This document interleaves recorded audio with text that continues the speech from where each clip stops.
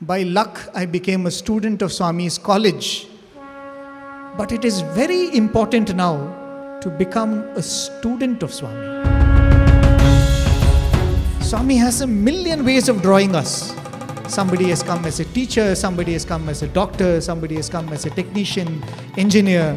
But then the challenge that he throws to each one of us is, what are you going to now do about this?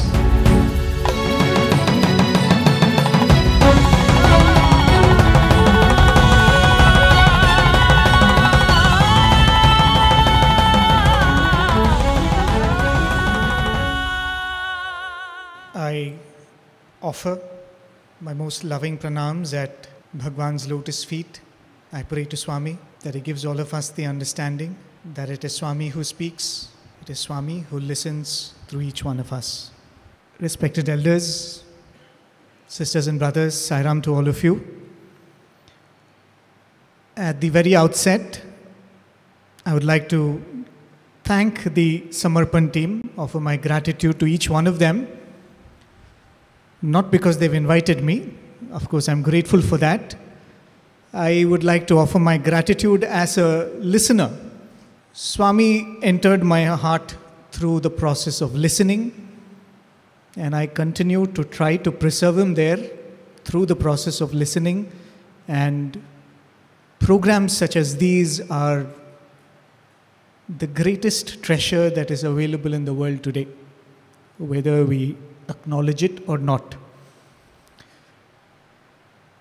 Brother Siddharth very kindly introduced me, and he said, I come from a family of devotees. What he didn't mention was, the family was devotees, not me. So when I first came, or when I was supposed to come and join Swami's university, while a lot of people must have been preparing to clear the exam, I was sincerely preparing to not clear the exam. Trying as hard as possible to ensure that I don't clear that entrance. And I did well in that preparation. Because I had absolutely no inclination to become a student of Swami. I remember telling my parents, I cannot imagine a college life wearing whites and doing bhajans. Swami must have smirked to himself, but here I am.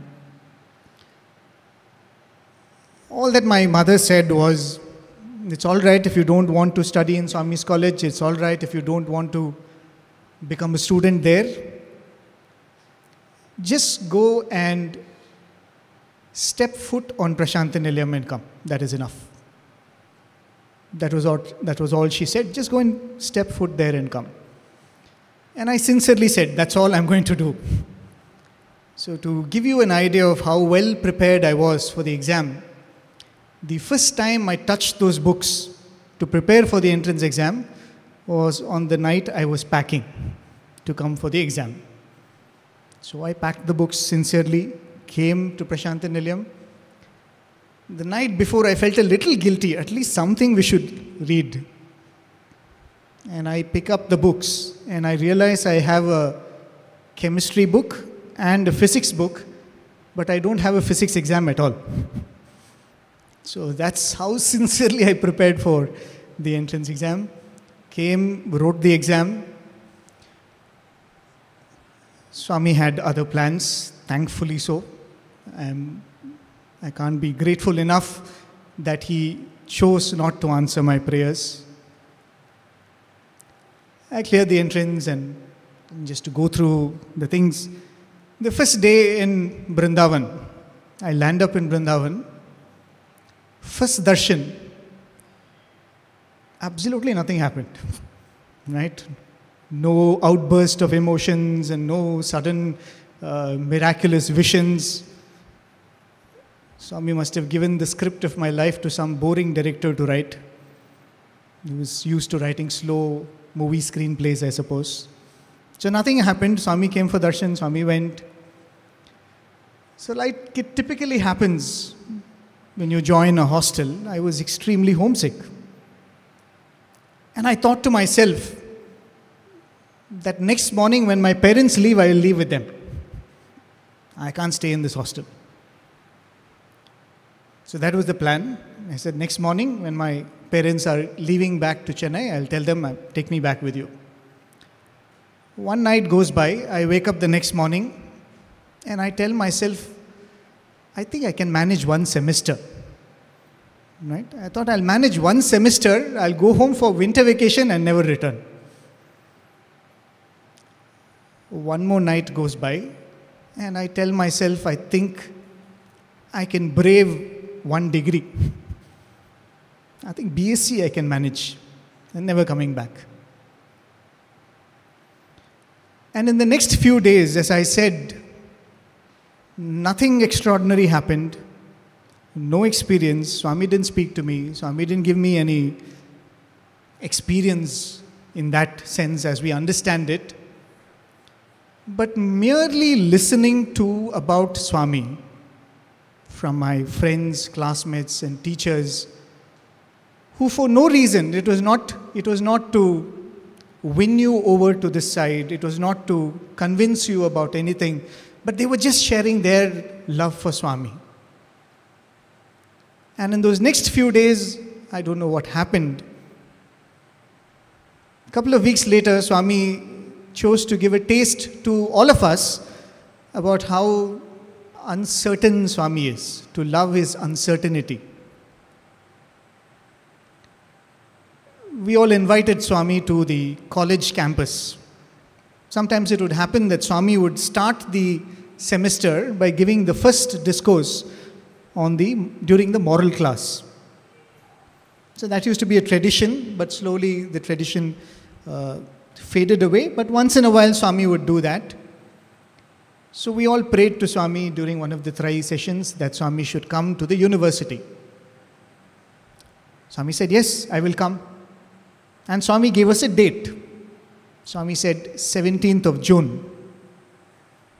So that weekend we went to the hostel, we scrubbed the corridors, we cleaned all the cobwebs, cleaned it up as well as we could.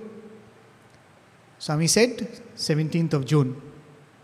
16th of June, Swami leaves for Prashanthi Nilayam.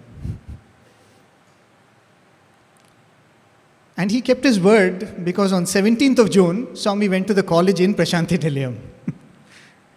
And that's when we realized that Swami's words are deeper than we could ever comprehend. Talking about Swami's uncertainty, and every time I speak about Swami's uncertainty, I remember this episode. Because even as we prepare to love Swami's uncertainty, I think it is important to keep this in mind. There was a student who once spoke in Swami's presence, and he chose to speak on this theme, loving Swami's uncertainty. It's a Swami's quotation, isn't it? So he spoke about it. At the end of it, Swami called him and Swami said, what did you speak? Swami wants to show that he is disappointed. The pichi pichi ka matladto now. All silly, stupid things you speak. Swami said, what did you speak? He said, Swami, your quotation, love my uncertainty. And Swami said, who said I am uncertain? Who told you that I am uncertain? Then Swami made a very beautiful and profound relationship. In this world, only Swami is certain. Everything else is uncertain. Swami said, everything else, people may like you, may not like you, may celebrate you, may not celebrate you, may reward you, may not reward you. You may become successful, you may not become successful. But if there is one thing that is certain in this life that we all have been blessed with, it is Him, isn't it? His love. So even as we say that we should love Swami's uncertainty, let us also keep in mind that there is nobody more certain than He is. So as I said, 16th of June, suddenly Swami decided to surprise all of us. Till 3 days ago, we didn't know that Swami was leaving. All of a sudden, Swami leaves. And when Swami left, remember I said I will last one day, I will last one semester, I will last 1 year. And when Swami left, one realizes that some part of you has left with him. And that is when it occurred that this life cannot be spent without him. We have a lot of plans, right? As Brother Siddharth said, that Swami had planned that I should come and speak here today. I am sorry to disappoint you. It was not for you, it was for me. Because I feel every time Swami gives me an opportunity to speak, it is probably I who need that rumination on Swami more than anybody else. And I most honestly believe it. So if there was some other speaker who was supposed to come and Swami chose me, it was because Swami said, you need it. And that's why he has sent me here. And I am very, very grateful for that. As we go through life, we take ourselves too seriously, right? As I said, I thought I'm going to not clear this exam. I have decided how I'm going to live my life. I have decided how my future should be. But it is His grace and His love that He chooses to give whatever He gives us. There was another old student whom we were talking to who narrated a very similar first few days.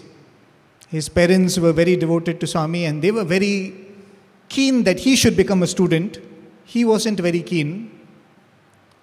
So pretty much like me, he came, he said, I should do whatever it takes to not clear this exam. So he had to write 3 subjects.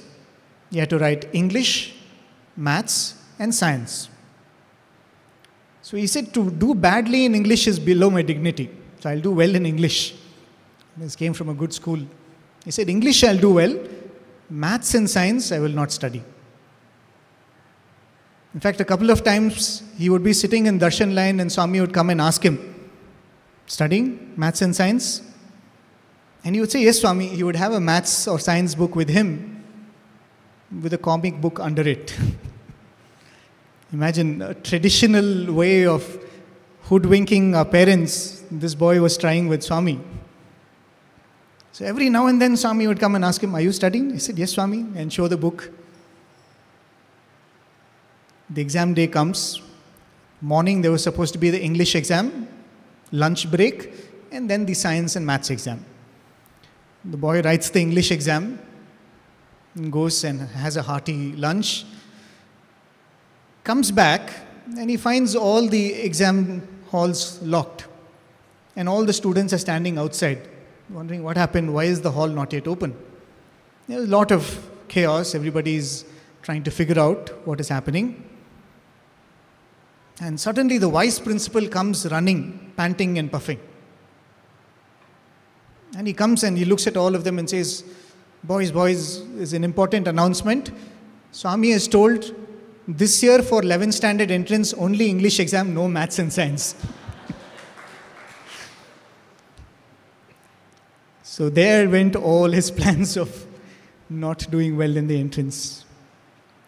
So clearly he had done very well in the English exam. The next day Swami calls the family for an interview. And the first thing, Swami looks at him with a twinkle in his eye. Yentra, how was your maths and science exam?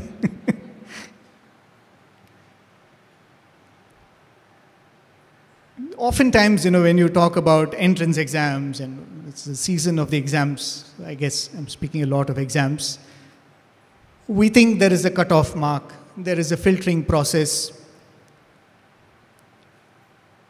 But the concept of filtering doesn't somehow fit in with Swami, isn't it? He's not here to filter us out. He's here to try as much as possible to create opportunities for us to come to Him, move closer to Him. One of my classmates, when we were once sharing these ideas, sharing these experiences of how each one came to become a student of Swami in our class, so a couple of students had their own stories. So one of my classmates, he said that in the college, how it happens is we all join the college on June 1st after writing the entrance and attending the interviews. But invariably, the 12th results would come much later, sometime in end of June or July. So what we are given is called a provisional admission. Right? So based on whether you clear your 12th exams or not, you're retained in the college or you're asked to leave. So there was this student. He had clearly not done well in his 12th exams, but he had got admission in Swami's college. So he was counting his days. So the exam results are coming 10 days later. So I can be a student of Swami for 10 days. So he says, in the 10 days, I should get as much as I can. So he goes and one day sits right in front and tries all kinds of things. So one day Swami comes and speaks to him. Swami asks him, what is your name? He tells his name. His name was Arun Shastri. Then Swami asks him, where are you from? He says, Swami, I'm from Kochi. Swami says, Kochi Shastri. And this boy is delighted because that is how Swami had called his grandfather when he came for the first time. Swami would look at him and say, Kochi Shastri has come. So this boy was delighted. He said, okay, 10 days is enough. I've got all that I want. Right? So then the exam results come. And to his surprise, he clears the exam. He has not failed in any exam. But he realizes he has got an aggregate of 57% or something. And the cutoff was 60%. So he thinks that either I would have failed in an exam or I wouldn't have crossed the cutoff. So the results come. The warden calls him to the office and gives him the mark sheet. So this boy sincerely asks the warden, sir, so when should I pack my bags? The warden asks him, are you planning to go somewhere? He said, sir, I think I won't have my admission anymore. So the warden tells him, why? What is wrong? You have cleared. Look at your marks. So he says, he sees and he's delighted he has cleared. But then he says 57%. But he says, sir, the cutoff is 60%, isn't it? Mine says 57%. The warden tells him, yes, that is the case.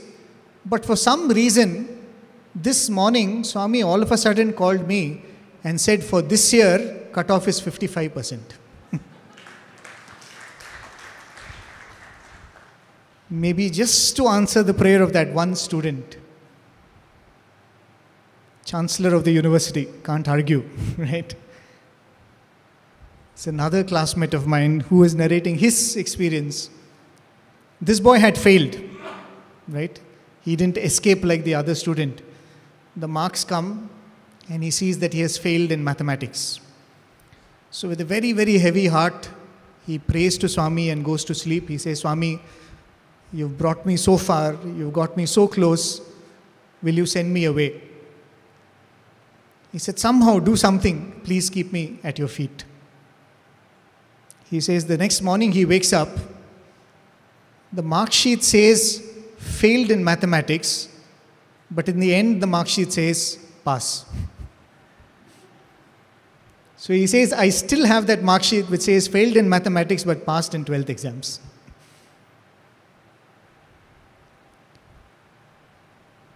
There is one thing that I would often tell Swami, and pretty much I'm going to talk about that.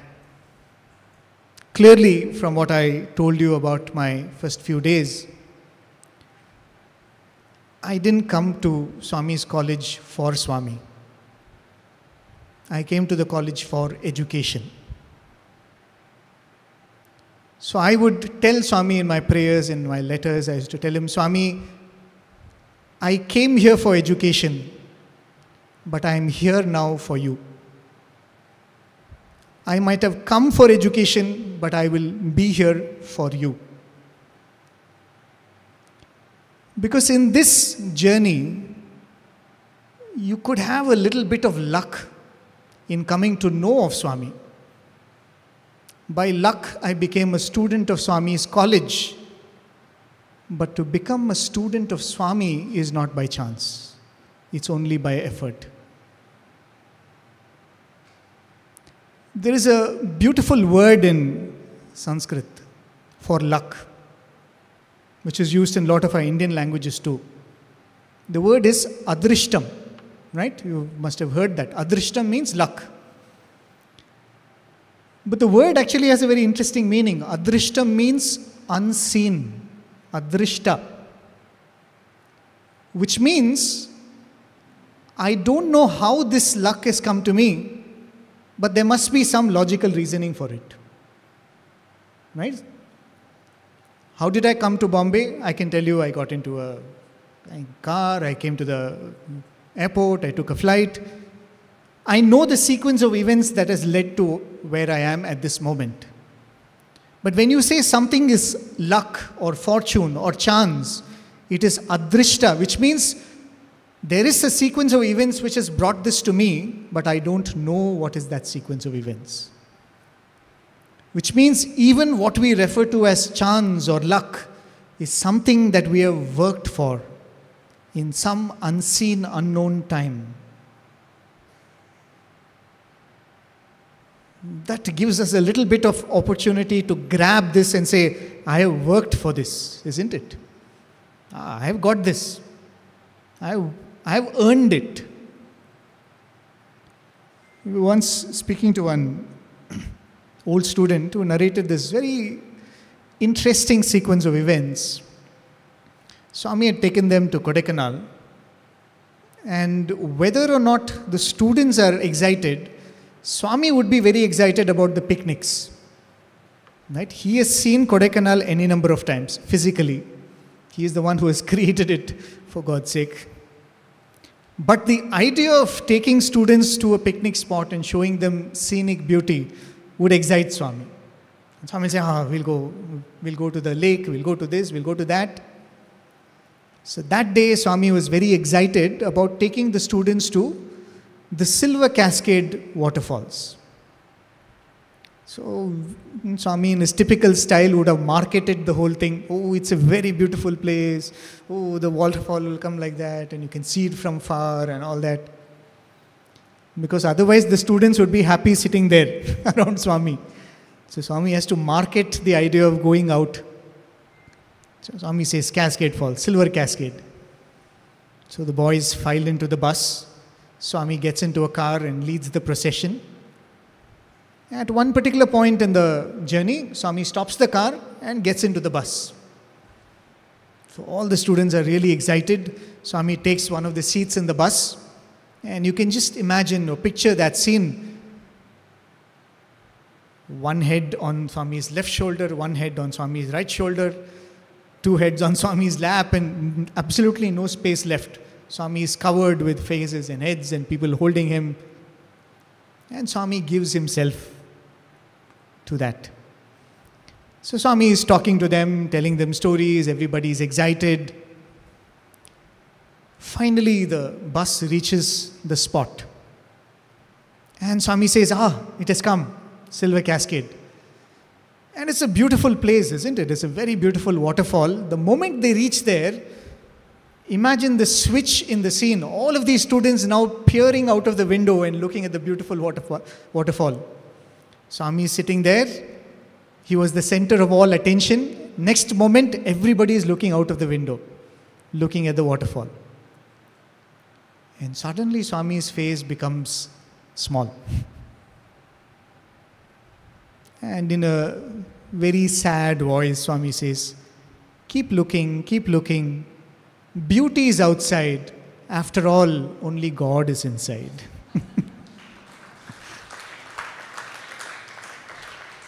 So sweetly and so profound, right? It's not a scene only for that bus. It is a dialogue for each one of our lives. Keep looking. All beauty is outside. After all, only God is inside. Who's interested in looking inside? After all, it's only God inside. So Swami says this, beauty is outside, only God is inside. And the next moment, all these curtains are drawn and all boys turn towards Swami. But they have upset the child in Swami. Swami has become a little upset. Swami is not talking. Swami is not smiling. They were all excited about taking pictures with Swami and all that, but now Swami is like going through the motions. Then the trip is over, they come back to Sai Shruti. Still Swami is upset. Still Swami is not talking normally. Everybody is wondering what happened now. So Swami is sitting, students sitting around. So somebody thought that we should begin the conversation. So one of the students says, Swami, we are so fortunate to be with you. Swami says, Then somebody adds, one of the devotees there adds, Swami, we don't think we have done anything in this life to deserve this opportunity. We must have done something in some Purva Janma, some past life. Because we have done nothing to deserve this. Swami is quiet. Then somebody else adds, Swami, we have not done. We might have done in some past birth. Not only us, our 7 generations would have done all the good, and that is why we are here. And Swami nodded. So then they said, it's better to keep quiet now. Then Swami started speaking. Swami said, do you know these great yogis and tapasvis who do meditation in the Himalayas? They all nodded. We all have seen in Amar Chitra Katha, in our movies and serials. And Swami said, you know, these people, they do tapas for hundreds of years. And when I go and grant them a vision, Swami says, when I go and grant them a vision, it is for a few minutes. Swami said, look at all of you. How many hours you get to spend in Swami's presence. And then Swami said, some of you at least are here, but even others, Swami said, you feel like seeing Swami? Get into a bus, get into a flight, get into a train. You come and see Swami. All these years when this was available to us, how much did we cherish it? That we could take a train and go and see God. That we could hop into a bus and next morning we could have the darshan of God Himself. He gave it to us for decades and decades together. Swami said, do you realize how fortunate you all are? And then Swami explained. Swami said, not one of you in front of me is worth one moment in front of me. He said, not one of you in front of me has done enough merit to deserve one moment in front of me. And Swami says, you know it, but then you don't want to let go of that pride. So you say, Swami, I have not done anything, maybe in some past life, which means you are trying to hold on to it through adrishta. I have not done anything, but I only done in some other body, in some other life. And some of you say, no Swami, my ancestors would have done. Swami says, neither you nor your ancestors, neither in this life nor in any lifetime have you done anything worthwhile to get one moment in front of me. Swami said, yes, you have done good. And your goodness has been attracted to my godliness. But that does not mean you deserve what you get from me. It is only my grace. And then Swami said, but that is not the saddest part. The saddest part is not one of you in front of me use 1/1,000,000th of this opportunity that I'm giving you. That is the saddest part.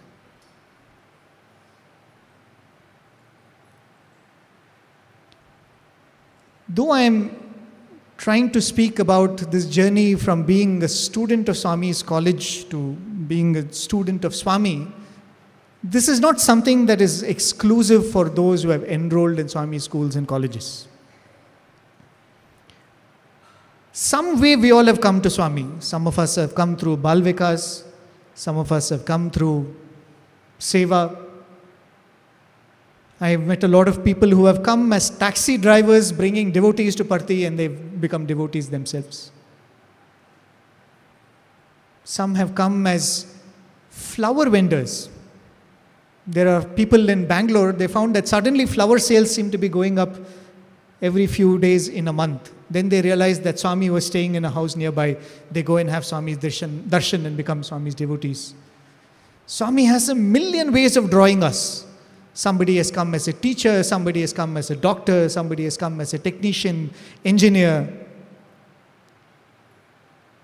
But for whatever reason, Swami has given us that good fortune.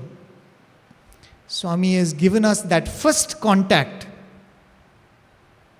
But then the challenge that he throws to each one of us is, what are you going to now do about this? I remember reading a survey that was done, I think, in the US. Very interesting survey. They wanted to go and find out what happens to all of these people who win lotteries and jackpots and Super Bowl, those big prize monies that you win. Who wants to be a millionaire? Kaun banega crorepati? All of those kind of things. Suddenly you get a huge amount of fortune, right? 1 million, 10 million, 100 million.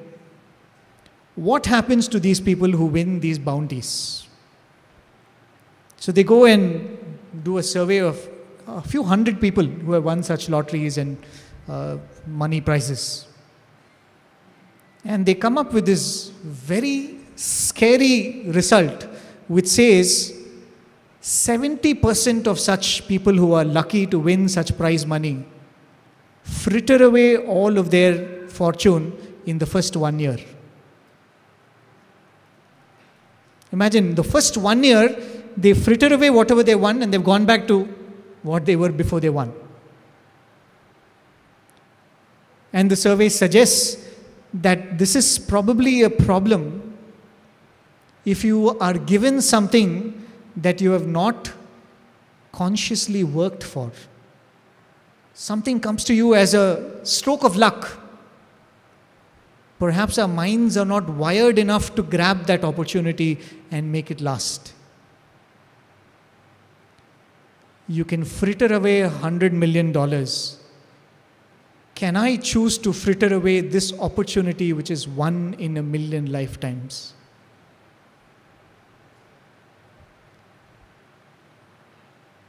Shouldn't it make us lose our sleep? Swami, you have given us something like this. Shouldn't that statement that Swami made, not one of you is making use of 1/1,000,000th of what you've got from me? Shouldn't it wake us up in the middle of the night and make us ask, Swami, what do you want me to do? What should I do? What should I do? So by some stroke of luck, we all have come in contact with Swami, but it is very important now to become a student of Swami. Swami tells that the relationship between Arjuna and Krishna was one of friendship. They were brother-in-laws in a way. And they were always together. Swami said they would eat together, they would sleep together, they would go around and they would do a lot of things together, very, very friendly, inseparable. But Krishna never gave the Gita to Arjuna. Till the point in the battlefield when Arjuna looked at Krishna and he said two things. He says, Sishyasteham, accept me as your disciple, accept me as your student. Tvam prapannam, I surrender to you. Decades of contact with the Jagat Guru, you could have the fountainhead of supreme wisdom beside you, but you will be left thirsty if you have not asked for it. So in the final years of his life, Arjuna looks at Krishna and says, Sishyasteham, accept me as your student. Krishna says, fine, Now I'll become your guru. Now I'll become your teacher.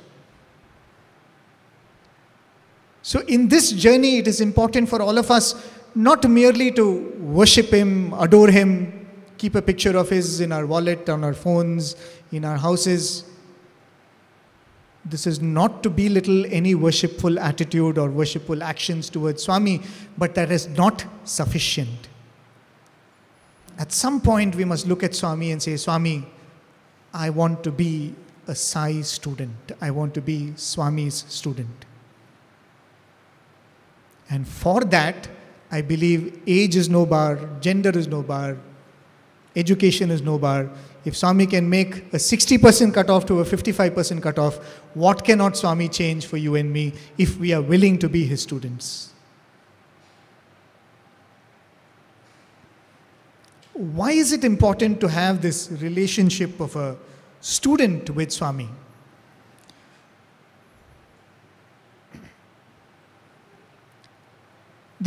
One of the most comforting thing for us is, as I said, we all, whenever I speak to youth, I make it a point to tell this to them. Especially in nowadays, when you meet a lot of youngsters, when you ask them, how did you come to know Swami? What will they say?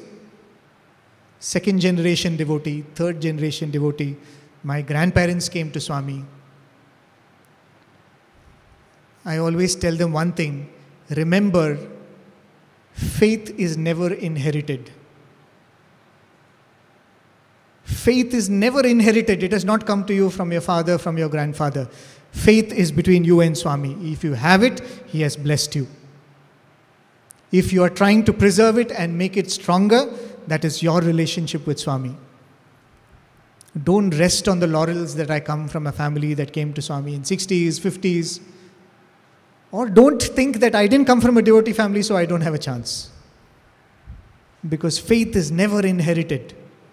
And he knows us much, much, much more than any of us know ourselves. There was this very senior student of Swami we were talking to once. Again, going back to an admission story. So this student, he finished his 10th standard in Hyderabad. And his mother, as all noble mothers are, calls him and says, enough you have studied in this city, now you go and become a student in Swami's college. Gives him some money, packs his bag, puts him on a bus to Vrindavan and says, go, become a student of Swami. Those were the days when the university was not there, the Arts and Science College in Vrindavan. So he comes to Vrindavan, meets the lecturers, and he's promptly told, there is no seat available, all the seats have been filled. So he gets into this bus, goes back home, goes home, and the mother looks at him and asks, why have you come back? So he says, they told me there is no seat available. The mother tells him, nothing doing. Go back, do whatever it takes, become a student. Don't come back home.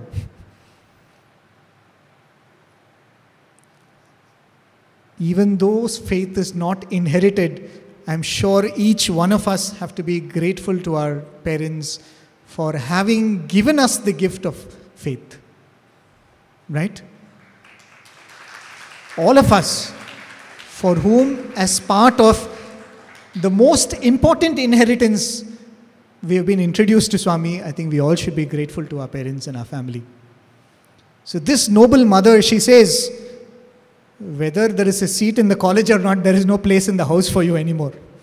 She says, go, become a student of Swami, do what it takes, stand upside down, stay on the road, what it takes, become a student of Swami. So the boy goes back, again goes to the authorities. They tell there is no seat. So he says, sir, I cannot go back. Please, I have to become Swami student. I want to become Swami students. Please do something. So they are trying to discourage him. They are trying to tell him that, we don't have science. You can take commerce. He says, sir, anything. I want to be a student of Swami. So they realize that is not working. Then they tell him, there is no place in the hostel. You can become day scholar if you want. He says, okay, anything. I just want to be a student of Swami. So then they tell him, if you want to be a day scholar, you should be from the city, but you're from Hyderabad. So he asks, so what do you want me to do? He says, go find a local guardian. So the boy just goes to one of the neighbors where he was staying, and he says, sir, can you be my local guardian? I want to become a student of Swami. And this person who is a devotee of Swami says, why not? If because of this you can be a student of Swami, I will come. I will be your guardian. So he comes, signs as the guardian. The boy joins as a day scholar. But still his heart is not full. He says, Swami, but I'm not in your hostel. Because hostel students are special. Day scholars they come and go. Right? So he starts praying and writing letters, Swami, please take me in your hostel. Please take me in your hostel. One hand prayer to Swami, on the other hand application to the principal and the warden. Sir, please take me in the hostel, please take me in the hostel. 3 months he struggles. He says in those 3 months, he follows the schedule of the hostel more rigorously than the boys in the hostel. Because he says, Swami, this is my commitment. I want to show you that if you give me this opportunity, I will be the best student I can be. The teachers observe him for these 3 months. They eventually call him and they tell him, okay, we'll make some space for you, come and join the hostel. The boy is delighted.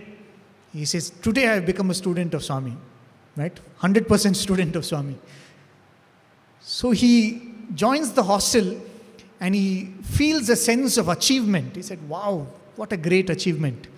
I have finally become a student of Swami. So that day when they all go for Swami's darshan, he's standing there and Swami comes for darshan, Vrindavan, old Vrindavan. Boys never used to sit down. They used to stand as Swami would come for darshan. Swami comes up to him where he was standing and this boy kneels down and says, Swami, give me Path Namaskar because I have been victorious. He doesn't say that. But in his mind he's thinking, what a great achievement I've done today. I deserve a Path Namaskar. He says, Swami, please give me Path Namaskar. Swami looks at him and says, Yenduku? He says, why? Birthday na. Swami asks, is it your birthday? He says, no, Swami. And Swami says, I'll give you on your birthday. Why simply I should give? And walks away. So this boy is happy because he got into the hostel. Swami spoke to him. But he's also sad because like many of those people in that era, this boy didn't know his birthday. Right? He comes from a family that they didn't note down the birthday properly. So they just put something on the record for schools and all that and they get in. So this boy thought to himself, Swami, I don't know when is my birthday. How will you give me Path Namaskar on my birthday? So anyway, he joins the hostel, goes on with the schedule. The year gets over. Vacations come. And the year was 1979. During summer course, letter goes out to all the students saying that Swami is calling all the students to report for summer course. So this boy comes, summer course is going on, thousands of students. On one particular day, they're all seated in the auditorium, waiting for the sessions to start. Swami comes for darshan. And Swami goes around, giving one round of darshan. Again goes around. Then goes into some lanes, and this one, and that one, and this row, and that row. It looked like Swami was searching for someone.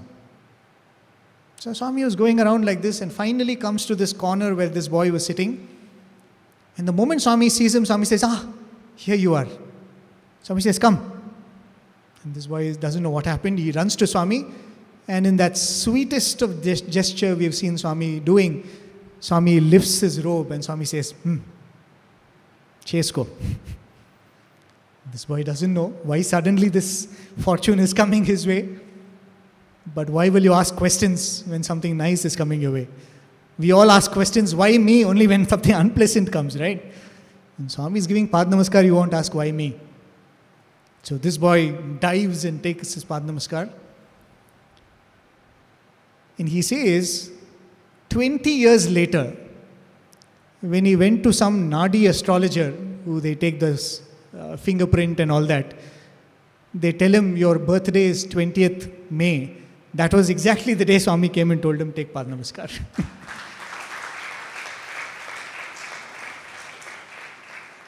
So the solace for all of us is, however accidental our entry or Swami's entry into our life may appear, neither are we new to him or he new to us. Oftentimes when I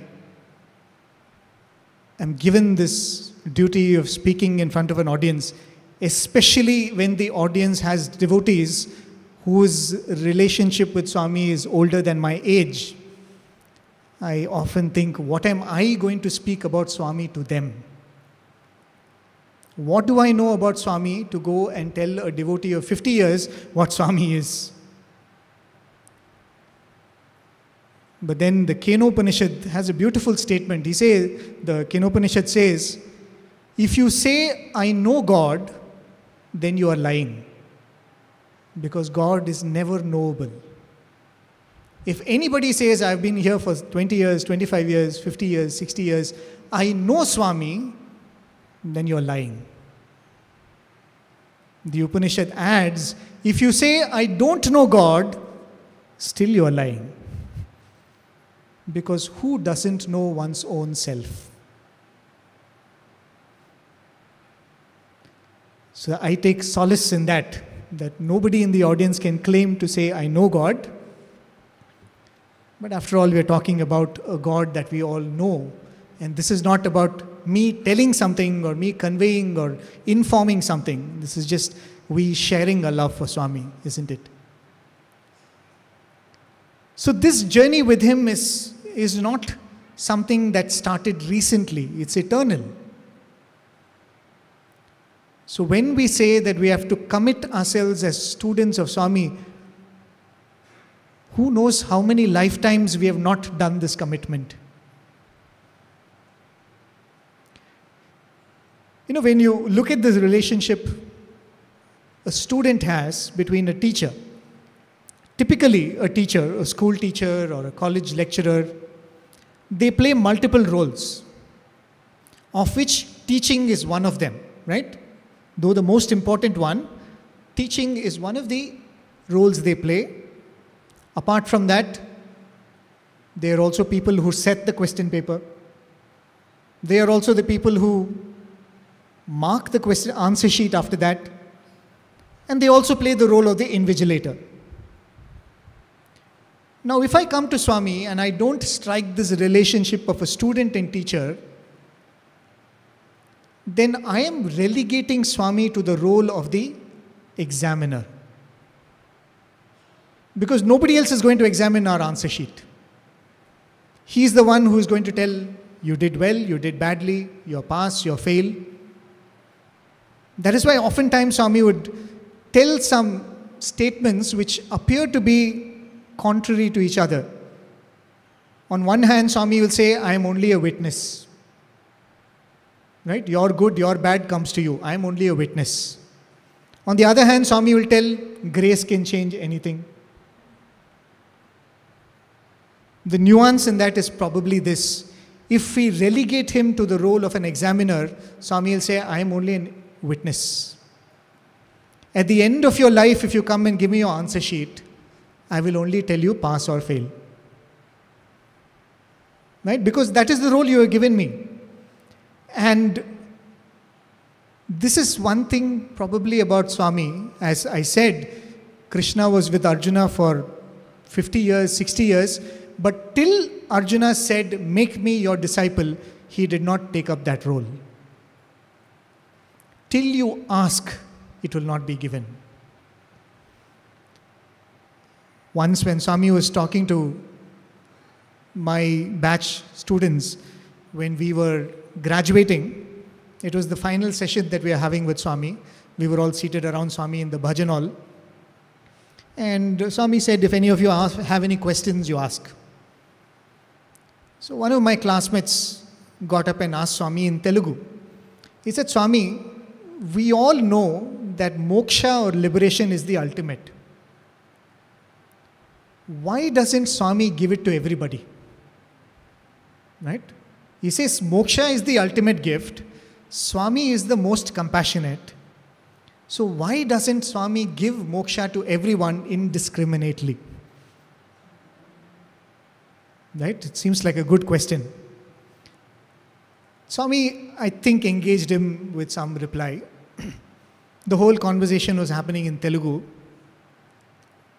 Suddenly, Swami turned to one of my other classmates, who's a boy from North India or Northeast India. Swami suddenly looks at him and says, "Hey boy, what do you want?" And this boy gets up straight. "Swami, I want one more life." The exactly wrong thing to ask at that moment. Or the right thing, because Swami wanted to convey something very important. He gets up and he very sincerely says, "Swami, I want one more life." Swami said, "One more life? Why?" And this boy said, "Swami, I always wanted to serve my nation by serving in the army. Right? I wanted to become an army officer and serve my nation. This time I missed the opportunity. I've become Swami's student. So I want one more life where I will join the army and serve my nation." Swami said, "Very good. Noble thoughts." Right? Swami asked him the question in English or Hindi, answered him. Then Swami turns to this boy who asked that question about moksha, and Swami tells him, "Idera, going to the Kalpavriksha and asking for coffee powder." And then Swami told him, "See, what he asked was totally different from what you asked. You have no right to ask for him. You have no right to come and tell me that give moksha to everyone. Only if that individual comes and says, 'Swami, I have had enough. Free me. Give me freedom.' Swami says, then I will say tadastu." So unless we ask, he will not play that role. Unless we seek, he will not give. So if we do not give him this role of a teacher, he is going to be like that witness examiner whose only way of rewarding you is to look at that answer sheet. Now what happens if he becomes the teacher? In the first letter that Swami wrote, not the first letter, the letter that Swami wrote to his brother, where he declared his avatarhood, Swami writes a very beautiful statement and something that should give us enormous courage and confidence. Swami says, "Whoever strays from the right path," he writes in Telugu, "Cheipatti kapadute vratamu naku." Right? Whoever strays away from the good path and goes into the wrong ways, Swami says, "I will protect them." How will I protect them? Cheipatti kapadute vratamu naku. I have taken a vow that I will hold their hand and take them to the destination. What a beautiful assurance that Swami has given us. I often contrast it with us giving directions in Prashanthi Nilayam. Somebody will come and ask us, how do we go to the northern canteen? How do we go to the stores? Very difficult to show directions. We will say, go straight, take a left, take a right, and ask somebody else. Right? Because that's the best instruction you can give. There is no way from one point you can tell. Just tell them, go straight, you'll see a board.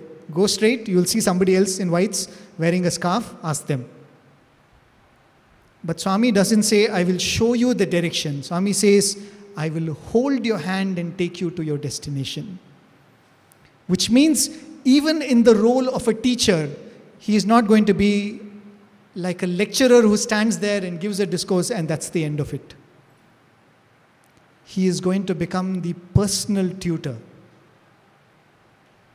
Right? He is going to become the personal tutor. And remember, this tutor is only going to set the question paper. And that has advantages, isn't it? That always has advantages. Because he knows what is important to be learned. Because otherwise, imagine our life is so limited. The lifespan that is given to us is so limited. And how many advisors we have in this world today. We call them by different names, right? Celebrities, social media influencers, friends, best friends, elders, uncle in the family, auntie in the family, with due respect to all of them. But this little time and energy we have, we scatter it away by listening to so many people, isn't it?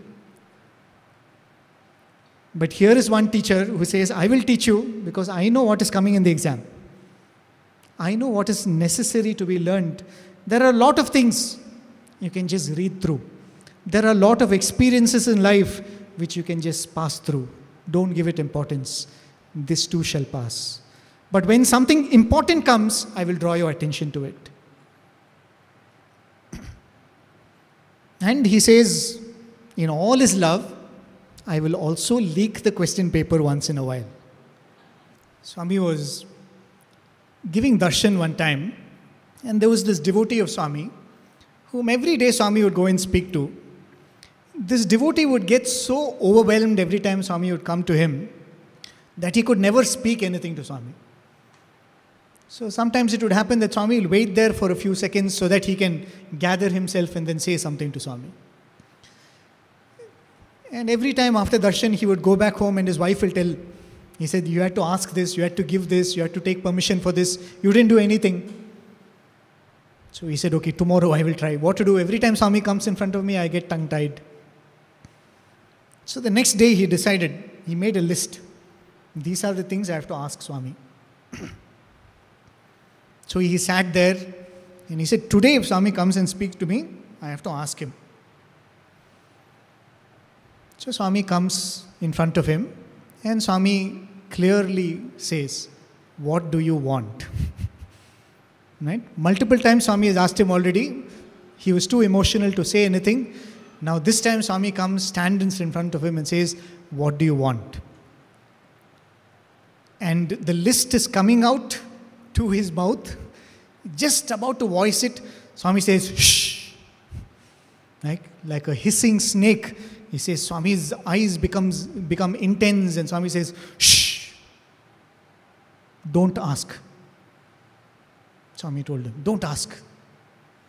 And he says, already with great difficulty the questions were coming. And he said, it just got swallowed inside one more time.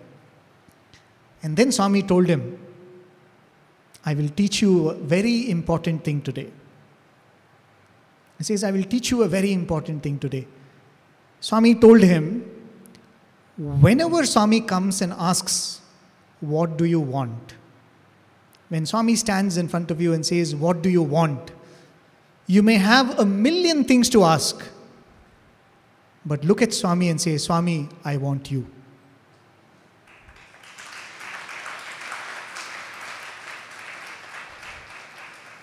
And Swami gave a very beautiful explanation. Swami said, see, as you go through life, you might want many things. You may think that you need many things, but you never know whether it is good for you or not. But when I come and ask you, what do you want? And you say, Swami, I want you, which means you are asking me to choose for you. And how will I choose wrong? Being the mother that he is, how will he choose something that is not good for us? Or another way of looking at it is, when you say, Swami, I want only you, he will choose only those things that will take us to him, isn't it? In those things that we want to ask him, if there is something that is going to distract us or take us away from this destination, Swami will say, Akkar ledu, you don't need that. So Swami told him, every time I come and ask you, what do you want? You should say, Swami, I want you. And Swami, like a good teacher, let's try. Now I'll ask you. Swami said, Cheppu, what do you want? He said, Swami, I want you. Correct. What do you want? Swami, I want you. Gurtu petko. Remember this at all times. Physically, Swami may or may not come and ask us. But every time we stand in front of Swami's altar, isn't Swami asking that, what do you want? You have come to Dharmakshetra, you have come to Prashanti Nilayam, what do you want? Swami has already leaked the answer. The answer is, Swami, I want only you. Swami, I want only you. So that is the advantage of making him the teacher.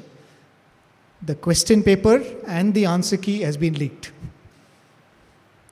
But of course, this is a mantra that Swami has given, which has to be contemplated upon. Right? Otherwise, we would give the wrong answer in the wrong place, or the right answer in the wrong place. Swami would oftentimes go to the primary school in Prashantinilayam. And Swami would go and pull up some tiny tot there and ask, what is your name? Where are you from? What did you eat? So they all have been trained. When Swami comes and asks, where are you from?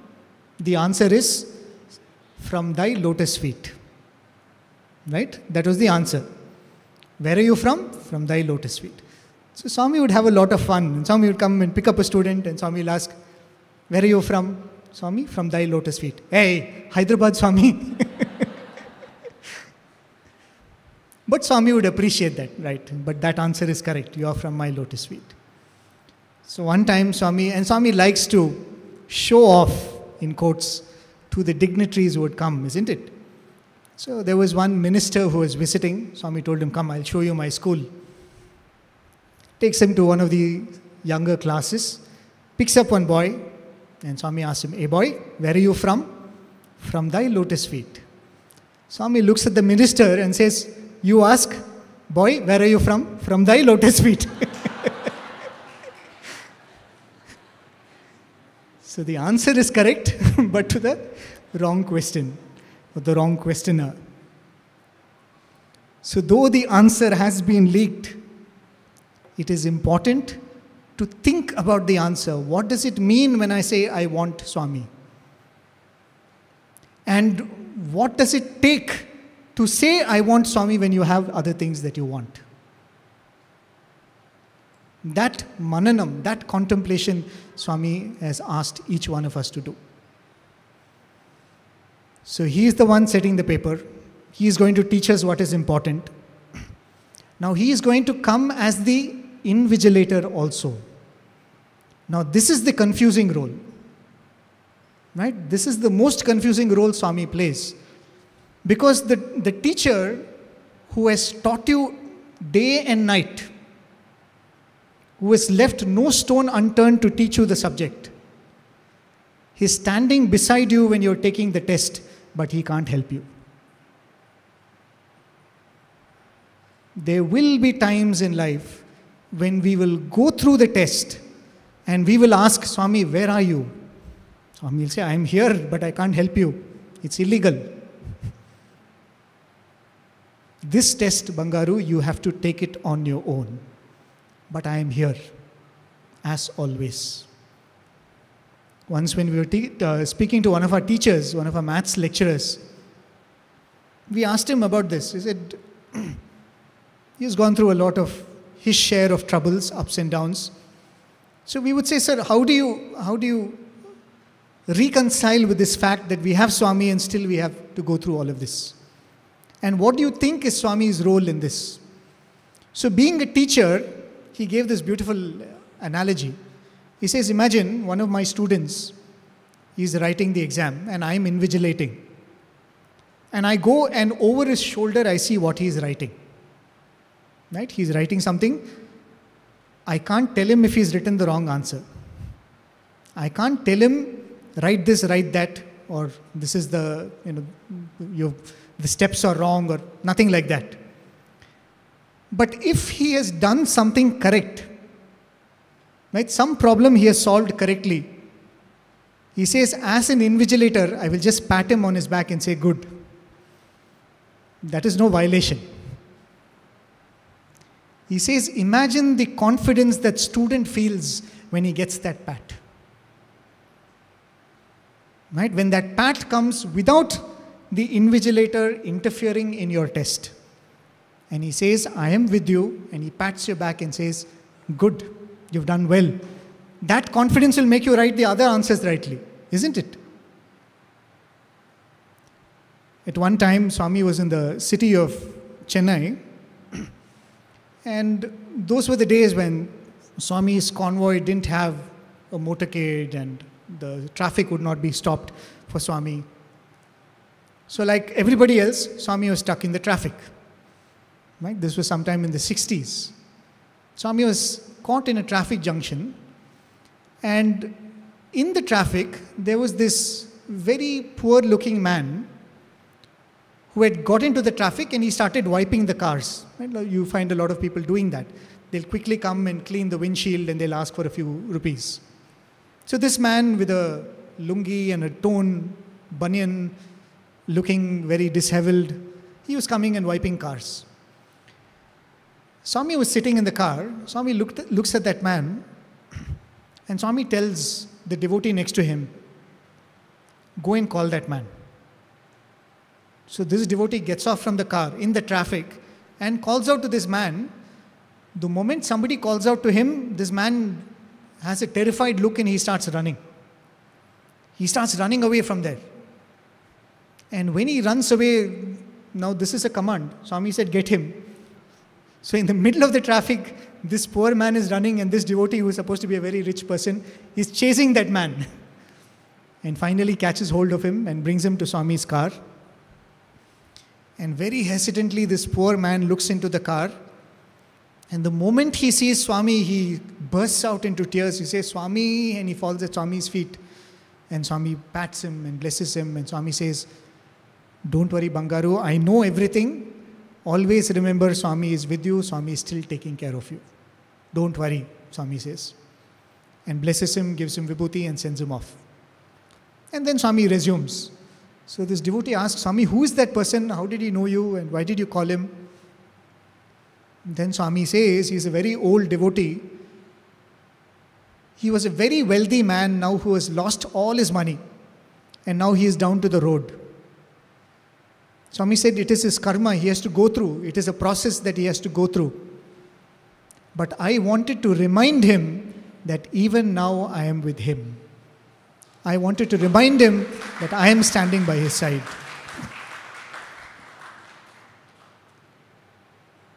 So the role of the teacher, not just a teacher, but a personal tutor, Chaipattika padute vratamunaku. And then that of the person who sets the paper, he knows what he is going to test us on. And Swami will often tell us, "I actually don't have to test you because I know where you will fail." Then he becomes the invigilator. Then finally, he becomes the one who gives us the grades. There was this student of Swami in Swami's Brindavan college, old Brindavan. His father was a very great devotee, so makes him a student in Swami's college and gives him a simple piece of instruction. Swami tells him, his father tells him, "I don't care about your marks. I don't care whether you pass, you fail. Make Swami the center of your life. Please, Swami, that is all I will tell you. I will not pull you up if you do badly in your studies, but if there is any issue with discipline with Swami, then I will disown you." To that effect, he says. So the son takes his father's advice a little too seriously, becomes a very, very good student, if you know what I mean. So the father gives this instruction, but the mother is always worried. So whenever the mother comes for darshan, she would say, "Swami, this boy is not studying. Swami, please do something. Swami, this boy is not studying. Do something." So every time Swami will come and tell, "Your mother is asking me, at least for that you study. I am answerable to her." So this boy would say, "Swami, you know me. This is all I am capable of." One time Swami goes to his mother. She's standing in the darshan line. And exactly Swami goes to her and Swami says, "Did your boy tell you? Did your son tell you?" She says, "Swami, what?" "He got second rank." And the mother is delighted because this boy has never crossed second rank from the bottom. He got second rank and Swami is saying, "Cheppaleda." Hey, he got second rank. So the mother was very happy. She was waiting for the darshan to get over. And Swami finishes darshan, ladies' side, comes to gents' side, comes to the student side, comes to this boy. "I saved your face with your mother, at least next time study." This boy doesn't understand what has happened. So after darshan, mother comes to him and mother says, "What? You got second rank? You never told me?" So the boy says, "Yeah, something like that only." Because in a class of 3, 1 failed and 2 passed, and he was the second person.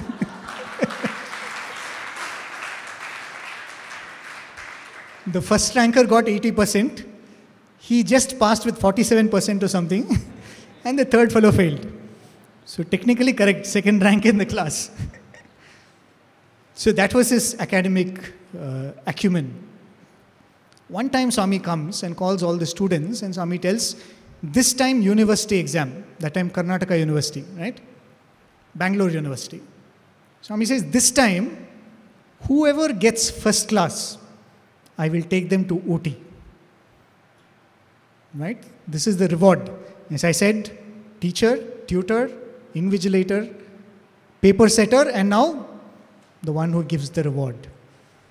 He says, if you get first rank or first class in your university exams, I will take you to Ooty. The moment this offer is made, this boy decides, okay, this time I'm going home. Because I am never going to get first class and I'm never going to go to Ooty. I can go home, spend my vacation at home. So every few days, Swami will keep reminding this. First class, Ooty. First class, Ooty. Finally, the results come. A few boys, about 15, 20 of them get first class. This boy doesn't get first class as expected. So the day comes when Swami is packing to leave for Ooty. Everything is ready. The cars are ready. And all the boys have packed and they've come to the mandir ready to board the car. So this boy was also in the mandir, but this time he was just helping them arrange things because he was not going anywhere. And as he was helping and putting away things and packing, a fleeting thought in his mind, maybe I should have also tried. Right? He's just thinking, maybe I should have also tried. And the thought passes his mind and somebody pats him on the back. He turns back and who was there? No, not Swami. It was the registrar of the college, or it was one of the lecturers. And this lecturer looks at him and says, what are you doing here? Where is your bag? And this boy says, no sir, I didn't get first class and I'm not going to Ooty. And the lecturer tells him, didn't anybody tell you? Your name is there in the list. Go quickly pack your bag and come. So this boy, he says, next 15 minutes, I didn't know what happened. I ran to the hostel, piled up my clothes in a bag and came running. And by the time he came, everybody had boarded the convoy and ready to leave. So he hops into one of the cars and all the other students are giving him looks now. How did this guy make it? So Swami had made a very interesting arrangement that every few hours, the students in the cars will shuffle so that everyone will get to travel a little distance in Swami's car. Right? So that shuffling was happening as they were going towards Ooty. At one point, this boy got into Swami's car. So he was sitting in the front. Swami was sitting in the back seat. Pitch dark, early in the morning. So he was like so grateful to be part of this trip and he was sitting there. He knows Swami is there, but he can't see Swami. Right? It's so dark. And in a gentle voice, he hears, maybe I should have also tried a little. The exact thought which he had. Swami says, maybe I should have also tried a little. And this boy is instantly overwhelmed with the blessing that Swami has given him. He turns back, he holds Swami's legs and he says, Swami, thank you so much, Swami. And Swami pats him on his hand and Swami says, Vaal evarra neeku first class ichediki? Swami says, who are the university people to give you first class? I have given you first class.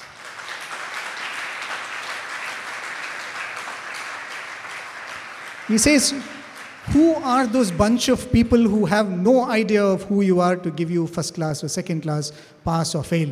Swami says, I have given you first class. As we go through life, any number of people can think of us as being failures or success. Oh, you're a great person, you're this, you're that, you're a hopeless candidate, you're this. What do we have to do with that? What do we get from that? What we must strive for is this. Swami saying, I have given you my first class. I have given you first class. But having said that, one interesting thing that Swami says, to remind ourselves, it is not easy to get first class. Right? In one of his discourses to the students, Swami says, I don't like this modern examination system. Why? Swami says, what is that? 40% if you get, you pass. He said, how is that correct? Out of 100 questions, you answer only 40 and you pass. Swami says, it is like telling, out of 100 situations, if you do the right thing 40 times, you are a good person. Swami said, how is that fair? Swami told, in my examination, pass mark is 100%. Every time you have to be right. Every time you have to make the right choice. So my pass mark, my first class is 100%. Not 60%, not 50%. But if we make him the teacher, it becomes his responsibility. His brand name is involved. Right? If we have truly dedicated ourselves to him and say, Swami, sishyasteham, Swami, I am your student, and I live by that, I can go and claim from Swami my 100%. Because you are the teacher, right? You are responsible. But two things Arjuna says. First is he says, sishyasteham, and the second thing he says is, Tvam prapannam, I surrender to you. Whenever Swami speaks of his students, not college students, his students, what is one thing that Swami repeatedly says? Swami says, my students are my property. That is what Arjuna said. Tvam prapannam. Krishna, I belong to you now. I am yours. I am your student and I am yours. So if in this journey from being a person introduced to Swami to becoming a student of Swami, if I have to be a student of Swami, I should raise my hand and say, Swami, I belong to you. Swami would often say, the moment when Hanuman goes to Lanka, imagine the fortress that Lanka is. Nobody has ever defeated the army of Lanka. Nobody has breached the walls of Lanka. Nobody has defeated Lankini. Such a fortress Hanuman breaks into. And speaking of Hanuman, they say he is the greatest scholar. He is supposed to be a great scholar of Sanskrit. And he is supposed to be of royal lineage. A great warrior, unparalleled in strength. And he has proved it by being in Ravana's court. And Ravana looks at him and asks, "Hey Koti, hey monkey, who are you?" He didn't say, "I am a scholar." He didn't say, "I am a prince." He didn't say, "I am the mightiest." He didn't say, "I am a minister of Sugriva." He says, "Dasoham Kosalendrasya." I belong to Rama. He took pride only in that one fact. I belong to my Swami. In this journey, can we stand up and say, I belong to you, Swami? In one of the padyams that Swami beautifully writes, he says, Ananda Balude, Ananda Baludai. He says, Ananda Balude, that son of Nanda, Krishna, has come as Ananda Baludai, as this Balasai, who is full of fun and frolic. Ananda Balude, Ananda Baludai, he says, Tanavari Gurtimpa Tarali Vache. Why has he come again?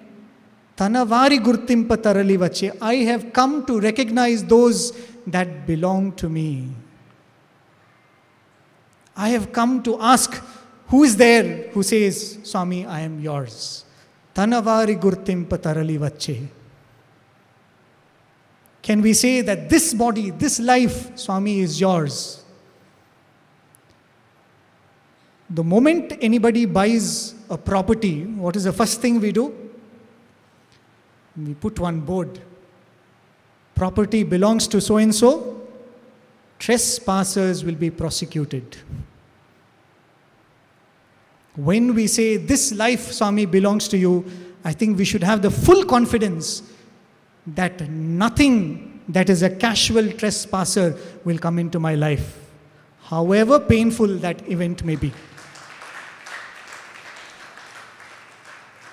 I feel that we should imagine Swami standing at the door, at the gate of our life and saying, I will allow only those who will bring you closer to me into your life. I will allow only those experiences which will bring you closer to me to enter your life. Because answer is leaked. Swami, what do you want? Swami asks, what do you want? Swami, we want you.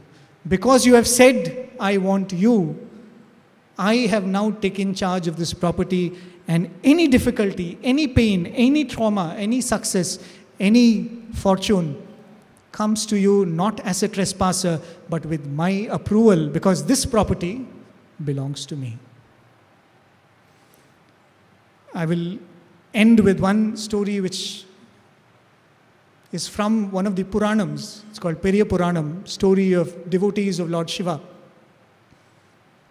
I very fondly love recollecting the story because I feel it is the story of many of our lives.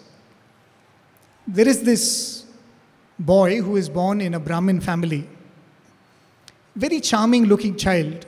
So the parents name him Sundarar, the handsome looking one. Even as a boy, he is very charming. Sundara, they name him. So one day when the king is driving past on the streets, he sees this boy and he says, oh, such a charming boy. He says, I want to adopt this child. So the king becomes like the guardian of that child. So even though he is born in a normal family, he is brought up like a prince. And this boy grows up to be a handsome boy.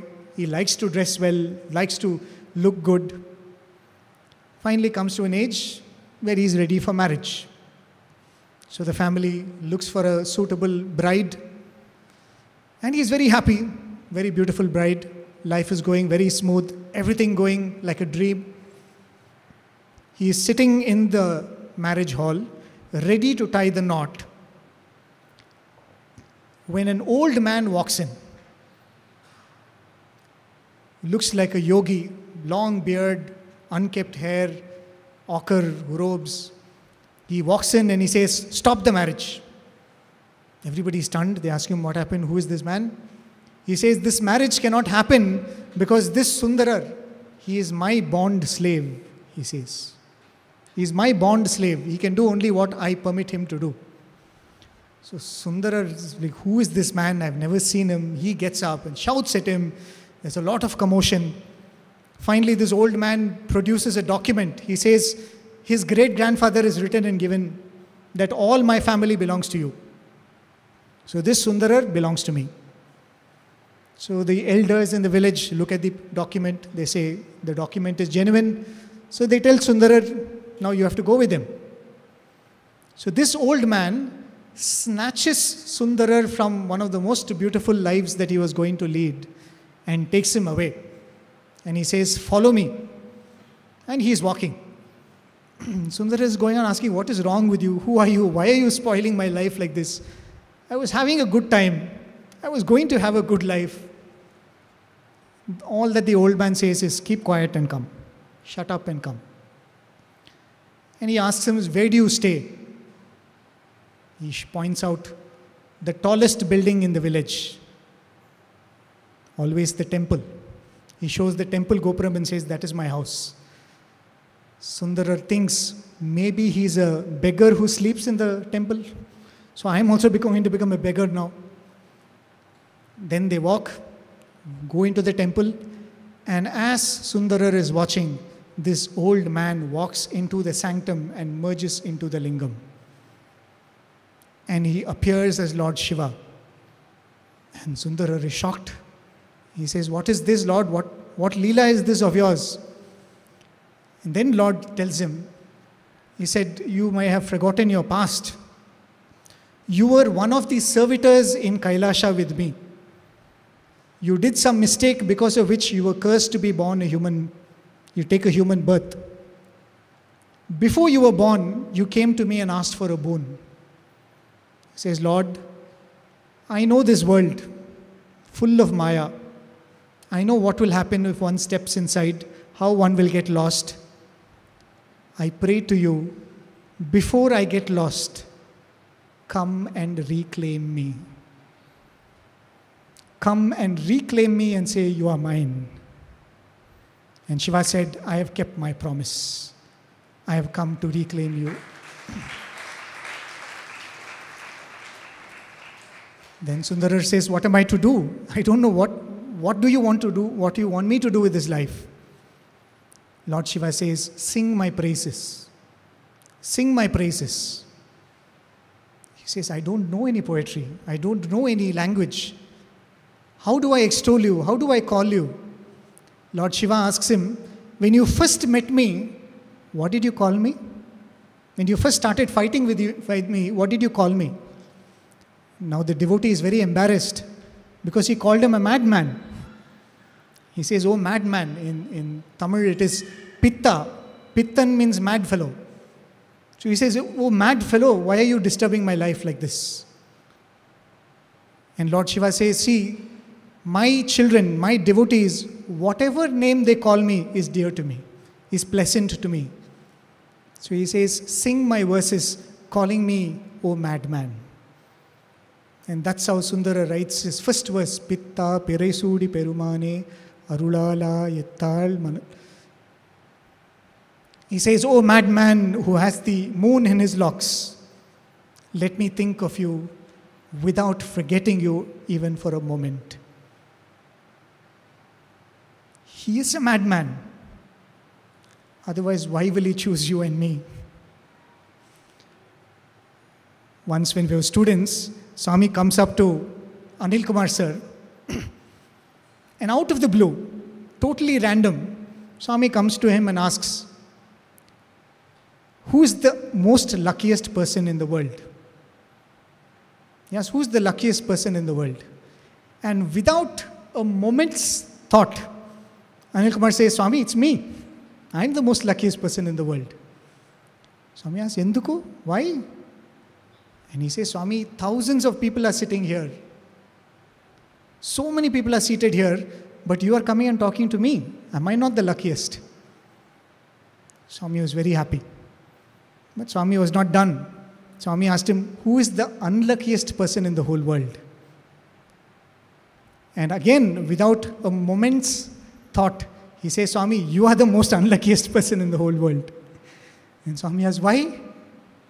"There are thousands of people here, but you are coming and talking to me."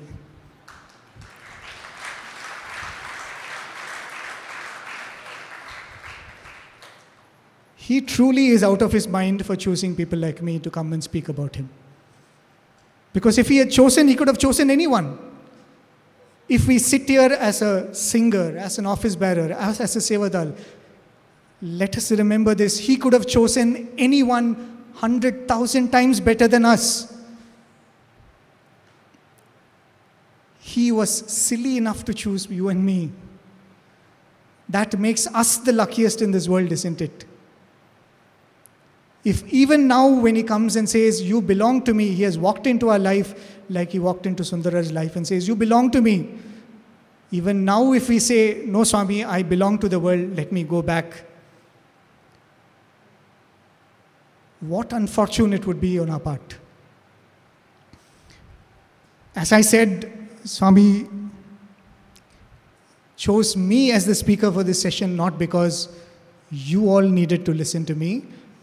He chose me because I needed to listen to myself. And I truly believe that.